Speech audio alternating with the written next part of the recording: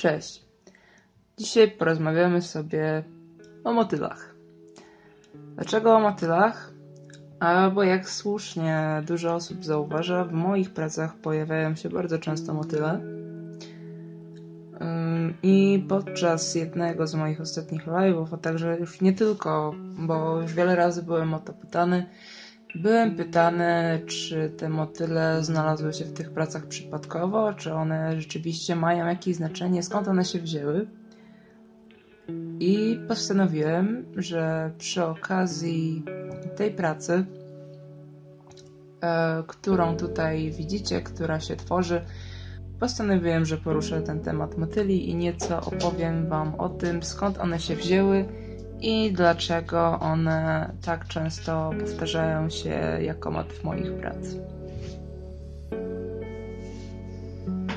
Motyle w moich pracach nie są absolutnie przypadkowe, ale żeby zrozumieć, skąd się wzięły, myślę, że najpierw powinniśmy zająć się ogólnie symboliką motyli, to znaczy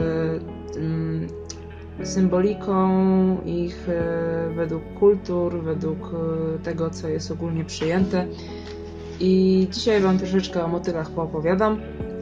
One są naprawdę dla mnie symbolem fascynującym, dlatego że w zależności od kultury, w zależności od wierzeń indywidualnych osób oznaczają naprawdę bardzo dużo różnych rzeczy. I też dzięki temu myślę, że są bardzo fajną rzeczą do rysowania, dlatego że w zależności od wierzeń osoby, która patrzy na pracę, taki motyl może oznaczać zupełnie co innego, bo każdy interpretuje je inaczej. Dobrze, ale tak jak mówiłem, ja Wam troszeczkę opowiem, czego symbolem są motyle. Motyle jako symbol mają, tak jak powiedziałem, bardzo wiele znaczeń. Między innymi symbolizują transformację, jakąś ogromną przemianę, ale także i wolność oraz odrodzenie. Tak jak mamy najpierw malutką gąsieniczkę, a później ona przemienia się w kokon, aż w końcu odradza się jako motyl, jako coś, co tak z punktu widzenia człowieka wydaje się czymś zupełnie innym, zupełnie nowym, bo jednak gąsienica bardzo się różni od motyla, prawda? Ale też motyle często kojarzone są z oddaleniem od spraw przyziemnych, czyli z emocjonalnością, z duszą, ze spirytualizmem, z emocjami. I także właśnie w wielu kulturach przyjęło się, że motyl jest symbolem duszy. Motyl jest symbolem umysłu, duszy, czyli psyche z greckiego. Tak, to tyle na temat ogólny motyli. I tutaj też wiele z osób słusznie zauważa, że w moich pracach pojawiają się głównie motyle czarne. Dlaczego czarne? Dlaczego czarne właśnie?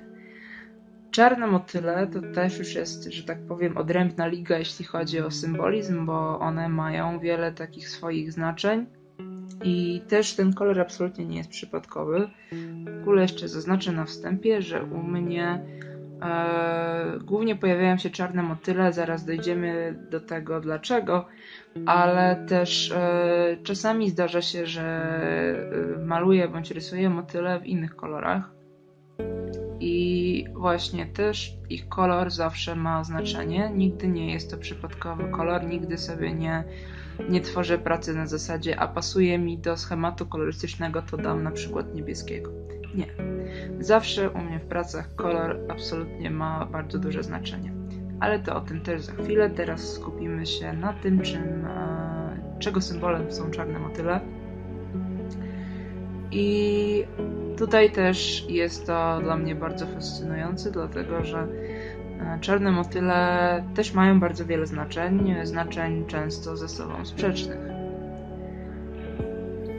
Są te znaczenie, tak jak wcześniej, ono zależy od kultury, ono zależy od indywidualnych wierzeń danej osoby,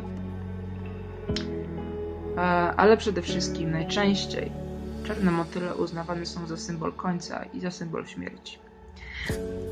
Z czym, że tutaj chodzi o koniec w przeróżnym tego słowa znaczeniu, bo to niekoniecznie musi być koniec życia, czy taki zły koniec, to może też być koniec na przykład problemów. Ale też właśnie często są uznawane za zły omen, bo może to być koniec na przykład związku, koniec ówczesnej pracy, ale też właśnie koniec na przykład jakiegoś okresu w życiu złego lub dobrego. Natomiast w wielu kulturach, szczególnie w kulturach gdzieś tam południowoamerykańskich, w Ameryce Środkowej, w Chinach i też w wielu miejscach w Polsce, bo na przykład w mojej rodzinie też panuje gdzieś tam takie wierzenie, że czarne motyle uznawane są za zły omen i czarne motyle uznawane są za ostrzeżenie przed jakimś nieszczęściem, często przed śmiercią. I w wielu kulturach ludzie wierzą, że jeśli zobaczą czarnego motyla, szczególnie jeśli czarny motyl wleci do domu, do mieszkania, do takiego miejsca, gdzie ktoś przebywa lub usiądzie na przykład na domu, to często uznawane jest to za ostrzeżenie, za zły omen, że ktoś mieszkający w tym domu umrze w krótkim czasie, albo że ktoś z rodziny odejdzie, bądź właśnie nastanie czegoś koniec. Pamiętam kiedyś do mojego mieszkania wleciał czarny motyl. W moim mieszkaniu akurat była mama i mama bardzo się wtedy przestraszyła. Oczywiście nic się nie stało, ale jednak, tak jak mówię, gdzieś tam istnieje takie wierzenie i moja mama wtedy się wystraszyła, bo wleciał do nas czarny motyl. Natomiast jeszcze jeśli chodzi o ich dalszą symbolikę, one też są często kojarzone z siłą. One są kojarzone z władzą, z seksualnością, tajemnicą, ale też i elegancją i nieznanym, ale z drugiej strony też złością, smutkiem i strachem. I też jeszcze czarne motyle mają kolejne takie znaczenie, a mianowicie w niektórych kulturach uznawane są za dusze zmarłych, za dusze, które gdzieś tam nie zostały, nie odeszły do zaświatów, tak? Gdzieś tam według różnych wierzeń. Więc tak jak widzicie, czarne motyle mają bardzo, bardzo wiele znaczeń i w większości są to negatywne skojarzenia. Negatywne lub po prostu takie jakieś, że tak powiem, niepokojące w pewien sposób. I teraz tak, wrócę już do tego, co one robią dokładnie w moich pracach, skąd w moich pracach biorą się motyle. Tak jak mówiłem, kolor ma znaczenie i o czarnym się jeszcze zaraz wypowiem. Już poznaliście jego znaczenie, tak, w różnych kulturach. Natomiast inne kolory, które się u mnie czasami pojawiają, to m.in. pomarańczowy lub niebieski. I na przykład pomarańczowe motyle są u mnie symbolem nadziei. Często pomarańcz jest uznawany za kolor kojarzony z nadzieją. Natomiast niebieskie też gdzieś tam oscylują w takich granicy pozytywnych emocji, tak, też gdzieś jakiegoś spokoju, elegancji, piękna. Natomiast jeszcze czasami pojawiają się u mnie, ale jak w sumie chyba najrzadziej, ostatnio troszkę częściej pojawiają się też u mnie motyle białe. I biały jest powszechnie uznawany za kolor czystości, kolor niewinności, chociaż nie tylko, ale właśnie gdzieś u mnie one mają takie znaczenie. Ale teraz tak, to już nagadałem się o znaczeniu motyli, już wiecie jak to wygląda, co one oznaczają. I mając na uwadze ten kontekst, powiem Wam 2 powody, dla których one są bardzo często pojawiają się w moich pracach. Jeden jest taki, że często widzicie te motyle przy jednej z moich postaci, przy tej postaci, którą tutaj rysuję, czyli przy Zeferze. Jeśli o niego chodzi, to jest postać z mojej powieści. Moja powieść nazywa się tak. Tutaj macie pokazane, możecie sobie ją poczytać na Wattpadzie. Ona obecnie jest tam dalej w trakcie, ale zapraszam bardzo do czytania. Też umieszczę link w opisie. Motyle są jednym z takich symboli nieodłącznych, jeśli chodzi o Zefera, dlatego że Zefer widzi motyle, tak? On widzi najczęściej właśnie czarne motyle. To jest też właśnie sporo osób się pytało, sporo czytelników się pytało, o co chodzi. Zefer widzi motyle, bo jest to halucynacja, tak? On te motyle widzi, odkąd tam skończył kilkanaście lat.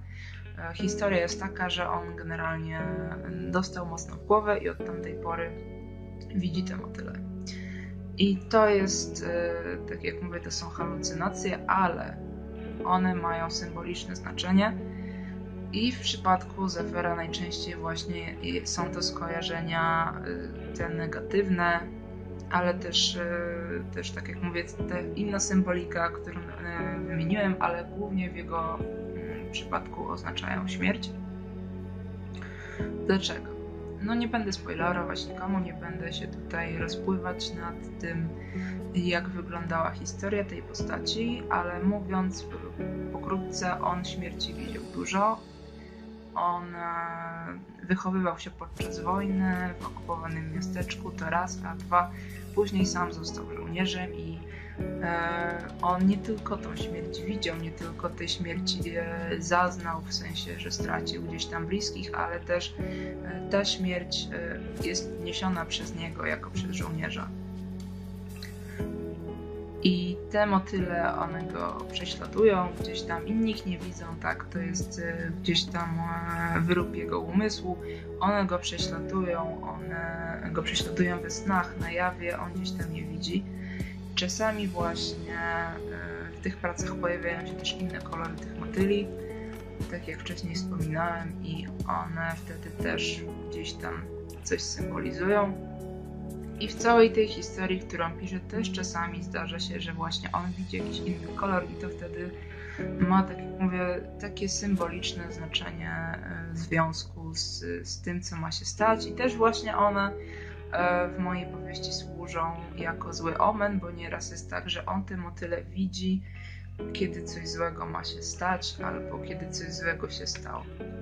No, to o to chodzi. Właśnie też byłem pytany, o co chodzi z tą postacią i tymi motylami, bo to przy nim najczęściej się pojawiają praktycznie w prawie każdej pracy, gdzieś tam nawet malutki czarny motyl mu towarzyszy. I też jeszcze powiem, że czasami ich liczba ma znaczenie, bo no, ja generalnie kocham w swoich pracach ukrywać przekaz jakiś często bardzo subtelny, który wymaga kontekstu kulturowego, jakiejś tam znajomości, może mitologii, może nie mitologii, ale gdzieś tam jakichś wierzeń, żeby dokładnie tą pracę zinterpretować, aczkolwiek ja lubię pozostawiać wszystkim do interpretacji tak, jak oni to czują, tak? Ja czerpię bardzo z różnych kultur, ja czerpię z różnych z różnych podłoży. Nie ograniczam się do jednego. Moje uniwersum jest całkowicie fikcyjne, także robię tam co chcę, że tak to ujmę. No, ale jeszcze, tak jak wspomniałem wcześniej, są dwa powody, dla których te motyle się pojawiają w moich pracach. I drugim powodem są moje doświadczenia, moje osobiste przeżycia. I ja sobie gdzieś tam tego motyla też obrałem za jeden z takich moich osobistych motywów. I jeśli o mnie chodzi, to w moim przypadku jest to głównie ze względu na to, że motyle kojarzone są z przemianą i transformacją i gdzieś tam właśnie wolnością i odrodzeniem, i to Dlatego właśnie też to jest ten motyw osobisty, dlatego też gdzieś te motyle się tam pojawiają w ogóle. Ja generalnie, jeśli tylko będę mieć pieniądze, zamierzam sobie wytatuować na nadgarstku motyla. Już tak planuję od dłuższego czasu. Natomiast jeszcze dodam, że to są po prostu piękne zwierzęta, które mnie fascynują. Zafascynowały mnie nie tylko tym, że są po prostu, wyglądają niesamowicie, bo gatunków motyli jest bardzo dużo, przeróżnych i one te wzory mają przepiękne. I fascynujące jest to, że natura była w stanie stworzyć coś, co samo w sobie wygląda jak sztuka, bo po prostu popatrzcie na te wzory, na to, jak te motyle wyglądają. I one mnie zafascynowały jako zwierzęta i nie tylko jako zwierzęta, ale właśnie jako symbole, bo to, jak wiele różnych znaczeń mają motyle w wielu kulturach, jest dla mnie niesłychane po prostu. I to jest dla mnie coś pięknego i ja gdzieś to bardzo właśnie chciałem utrwalić w tych swoich pracach. To myślę, że to by było na tyle, bo i tak się już bardzo rozgadałem. Myślę, że rozwiałem wszelkie wątpliwości odnośnie tego, skąd się wzięły te motylki u mnie. I także, że może nauczyliście się czegoś nowego. Zawsze takie anegdotki się mogą w życiu przydać. Jeszcze na koniec powiem, bo tak jakoś ostatnio nie miałem okazji, że bardzo bym chciał Wam podziękować za już ponad 300 subskrypcji. Ja wiem, że to w oczach YouTube'a jest niedużo, ale dla mnie jest to sporo i ja się absolutnie nie spodziewałem, że w tak krótkim czasie aż tyle osób będzie zainteresowanych moją twórczością i dla mnie jest to bardzo miłe. Także dziękuję Wam bardzo i mam nadzieję, że zostaniecie ze mną na dłużej i że miło Wam się będzie oglądać. Tak, mam też nadzieję, że miło Wam się dzisiaj oglądało. Tutaj zaraz pokażę Wam, jak się prezentuje skończona praca, a w międzyczasie ja się z Wami żegnam. Do zobaczenia w następnym filmie.